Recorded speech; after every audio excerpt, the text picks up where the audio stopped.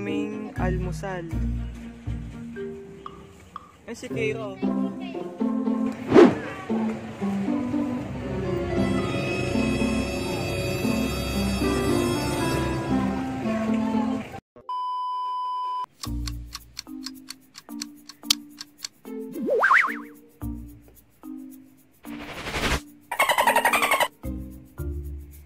It's me, Jonathan, and welcome to my YouTube channel.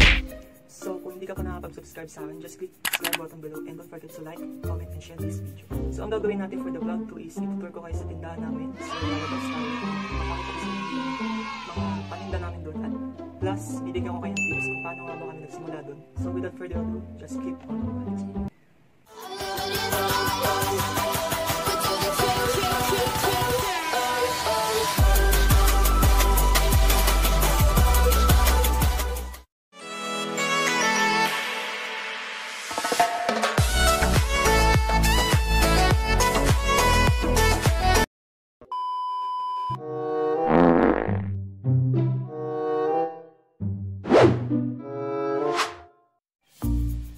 Jackson, nababaliw ka na naman. Ako.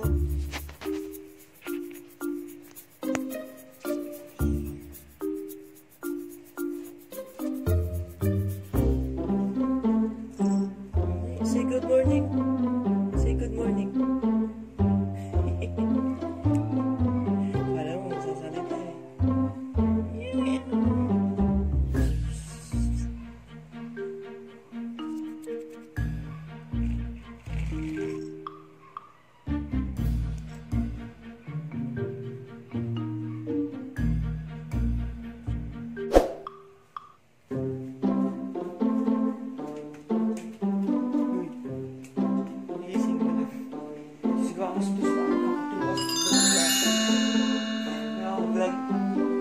Good morning ka sa mga magbubukas na kami ng tindahan. Wake up lately. Tutor ko sila sa sa tindahan. Sino? Itong mga manonood, mga vlog. Mag-vlog ko yung tindahan. Ay, ulam nyo. Ulam namin. Baka magtinapay na lang. Sa bibili ang pandesal. Yung nakita ko sa bakery, binakbak yung kusina. Nung pwesto natin doon. In-extend yung lobby. No? Eh, hanggang dito na sila, yung tiles lang, sidewalk. Baka binigyan na rin na doon sa likod. Dagdag din, pwesto. Okay, dagdag ba yan? Hindi na ako nagdilig kasi basa. Eh, didilig sana akong halaman.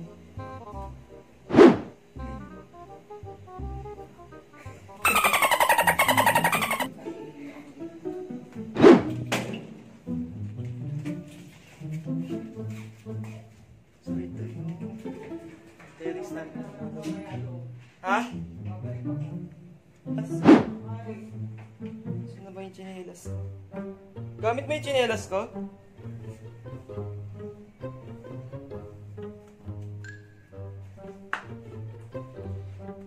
Si Mingay. Mingay!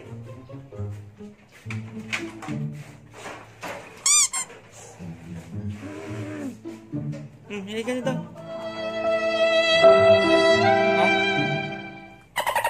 Hindi ka pa na pero doon, bilangin mo.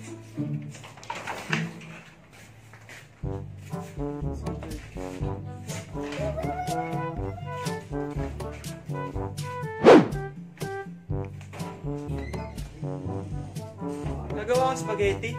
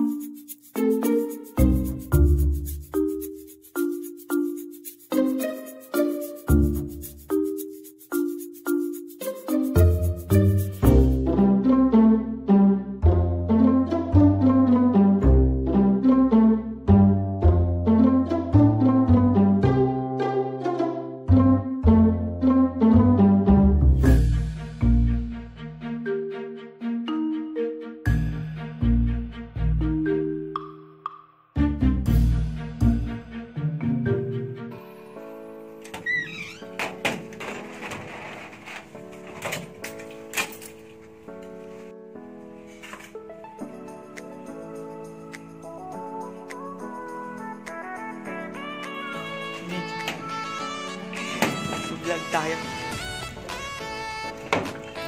Bubukas na kami ng tindahan. Ha? Oh, maluwag na.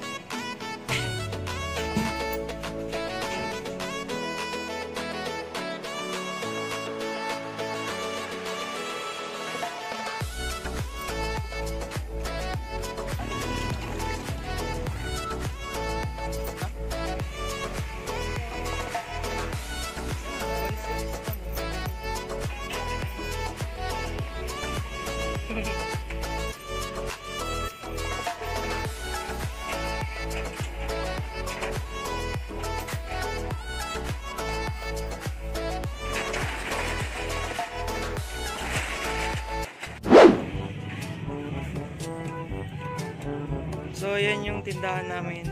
Gulo pa kasi magbubukas pa. So, balik ako mamaya, guys. 1 hour later.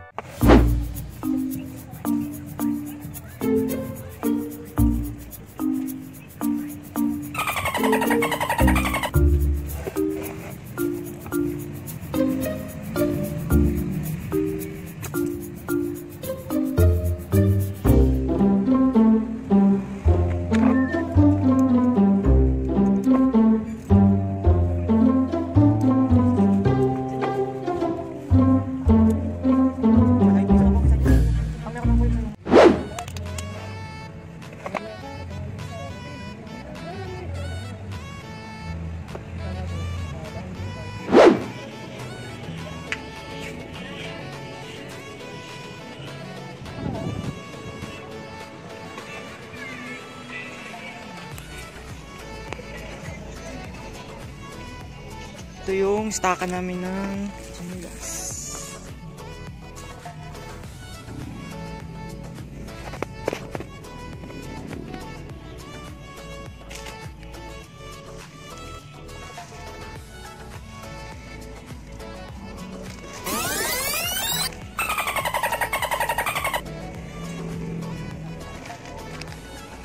Hindi ko nawa.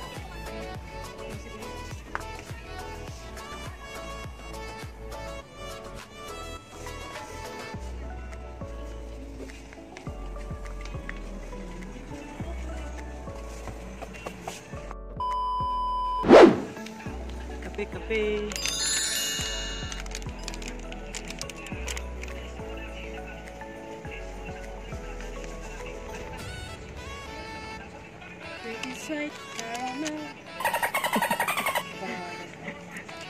Napanood ko sa Facebook yung ano, yung team song nun.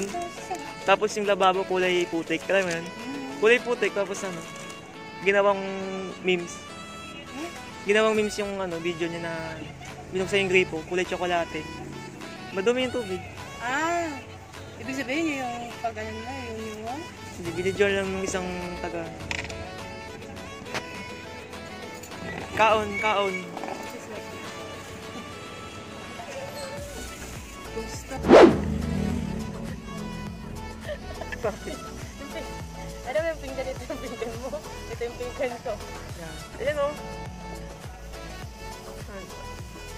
Nagtitiis sa ano. Ito yung plato namin. Taghirap. Plastic lang po. Taghirap. Kutsara namin. Ito na rin. Makatipid lang sa ugasan. Wala kasi nga napupin. Sa inyo po. Yung makatipid ka sa ugasan. Wala na rin ako. Si ano yun? DJ ano yun? Yung ano yun? Sasalin. Makaray na ata. Ang aming ulam is nilagang itlog na may patis. Mas madali pag ganito eh. Hatiin mo na sa gitna. Ang ginagawa ko sa yun.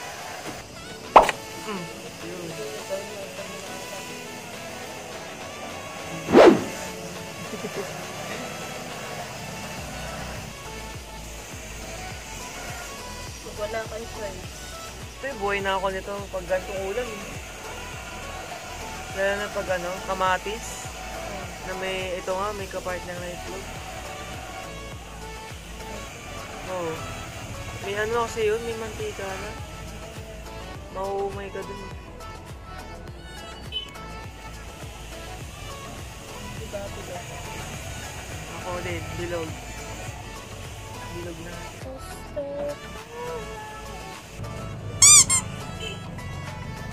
Hop.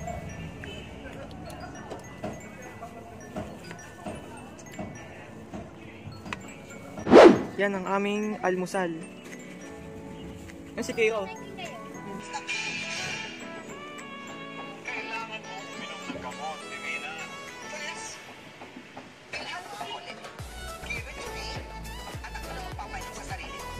Yun. Hello guys, at babalik na naman si Jonathan. Ayun, kanina may clearing operation ng MMDA tsaka yung barangay namin dito sa Taguig. Kasi ano lagpas yung ibang paninda namin. Tsaka yung iba rin naman halos lahat. Ayun, tinanggal yung mga excess na kahoy, mga ganyan. Mamaya papakita ko sa inyo yung video. Tapos, yun, 2 PM ngayon. Tapos, yun, 2 PM ngayon. Kakakain lang namin ng lunch, which is yung niluto ni Mama, spaghetti. Diet kami ni Ate Nova. Itindera ko. So, ayun guys, malinis na yung labas. Aww. Yan natin. Yun, wala na masyado. Bawal na kasi magtinda sa labas. Tsaka sidewalk na rin. Blue corner po, meron. Blue corner lang? Wala kayong lang yung marami lang? Yalex. Depende sa size. Ang XL namin 1.7. Ayun, nandito tayo sa tindahan namin. Yung negosyo namin is mga bra, panty, tapos sa likod ko yung mga chinelas. Tsaka yung sarap ko dito, yan, mga makeup. Then, yun, paano nga ba kami nagsimula? Nagsimula kami sa maliit na puhunan, which is yung 1 dosenang bra at 1 dosenang panty lang, yung si Mama bibili sa baklaran. Then, habang yun, tumagal-tagal, may mga customer siya. At yun, lumago na rin yung paninda namin. Hanggang sa nakakuha kami ng pwesto dito sa lugar din namin, sa street namin. Tapos, ito, nadagdagan, which is ito nga, chinelas. Yun, pagdating naman sa pamimili, ako minsan namimili ako ng chinelas sa baklaran. Umaga, 6 AM dapat alis ka ng bahay para walang tawag dito. Hindi ka mahirapan bumiyahe sa umaga kasi yung habang natulog sa dito may terminal namin sa Taguig. Tapos yun, mamimili na ako doon. Alis ako ng 6 AM. Tapos ang dating ko siguro doon ng 7:30. 1.5 hours lang. Then pupunta ako kay Chi, yun, yung may-ari ng chinelas. Then yun, ipili ako ng mga design, yung mga bagong chinelas, yung style, yung sa sapatos, yung Crocs, yan, mabili sa amin yan. Saka yung sandals na pambata. Tapos dito naman sa mga bra, si Mama namimili dyan. Lalo na ako naman dyan sa mga design ng bra. Tapos, pero ngayon, si Mama na namimili ng chinelas kasi ako yung taga-batay dito. After gumagraduate kasi ako nun, ako na yung nag-manage kids tindahan. So si Mama na yung taga-bili. Siya na rin yung pinapahinga ko na lang sa tindahan, ay sa bahay. Para makapag-relax siya after nung pag namimili siya, para hindi naman mapagod. So yun, pinapaikot lang naman namin yung benta. At kung marunong ka naman sa pera, is napapalago mo talaga yung tindahan mo. At saka, pira lang kami kumakain sa labas eh. Pag trip mo lang, milk tea, ganyan gabi. Tsaka wala akong day off, kailangan lang before the day na, kunyari, may gagala kami ng kaibigan ko, bukas. Dapat, ngayon, sasabihin na niya para sabihin ko kay Mama na, yun, maglilive ako bukas. So, one day before dapat alam na namin. Alam ko na yung schedule ko kung anong oras or anong day ako mag-deliver. So, ayun, tour ko kayo sa tindahan. Ikot tayo dito. So, dito nakalagay yung mga cosmetics. Medyo magulo. Hindi ko pa naayos masyado kasi may bumili na sa customer dito. Then, yan, may lip tint, may lipstick, yan, may mga set din. Tsaka, blush on, may mga eyebrow. Tsaka ito guys, yung online shop namin. Kung gusto mo bumili or sa Shopee, search mo lang yung J Merchandise Wholesale Retail. Ganun din sa Shopee yung name ko. Then, ayan, lotion, samot-sari din. Then dito sa baba, yung mga stock ko na lipstick.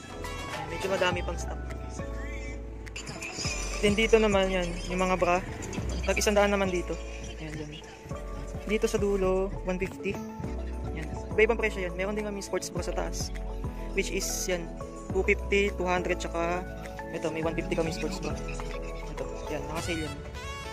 Yan, 150 dito, may panty din, 50. Yan, seamless, may pa-short.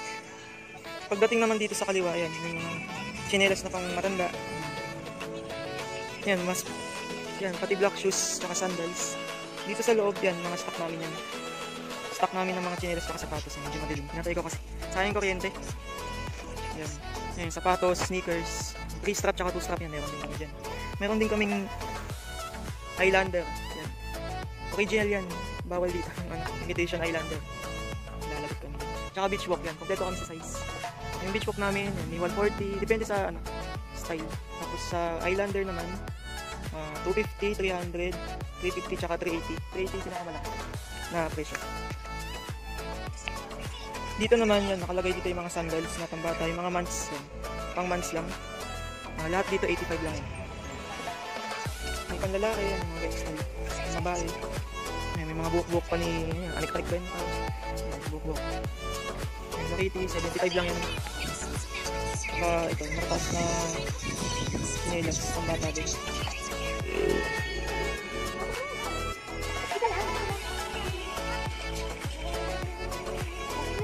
May size ko po. Anong size po yan? 24.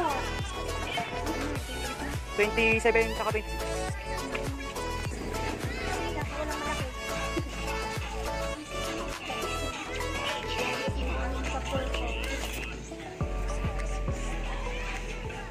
So ayun guys, meron din kaming botas, pambata, tapos pang matanda, tsaka pang trabaho, yung puti tsaka yung pili. Yung mura lang yan guys. PM mo lang ako. PM nyo lang ako guys. PM is the key. Yun, PM is the key. Meron din kami mga sandals. At saka yung bargain. 35 lang yan guys. 3,100. Size 7, 7.5, 8, 8.5, 9, 9.5, hanggang 11. So yun nga guys, tip ko lang sa inyo is kung gusto yung tinda, kailangan nyo lang maging makuling sa pera. Saka wag masyadong gastos ng gastos. Kasi kung bibili ka ng mga gamit hindi mo naman kailangan, sayang lang din. So money conscious or ano matawag doon. Kontrolin nyo yung pagbili ng gamit na hindi naman kailangan. So imbis na bibili ka ng ibang gamit na pasarili mo na hindi mo naman palang kailangan, try mo lang gamitin mo sa tamang paraan. Yun, katulad nito, yung paninda ko, lumago hanggang sa ito, lumaki na rin. So yun guys, sana makatulong ako sa inyo. Sana nagustuhan nyo yung tour ko sa tindahan namin. Then see you on my next vlog.